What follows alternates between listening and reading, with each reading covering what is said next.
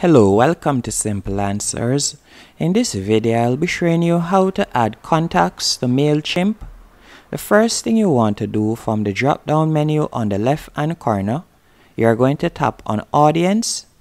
Then you're going to select Audience Dashboard, and you're going to tap on Add Your Contacts. After tapping on Add Your Contacts, you will be directed to this page on which you can choose the option you want to use to upload your contacts.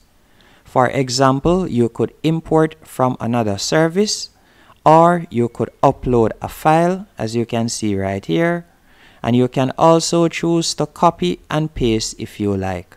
So you can tap on Copy and Paste. After you have selected an option, you are going to tap on Continue. And from here, I could simply copy and paste my contacts, and that's it.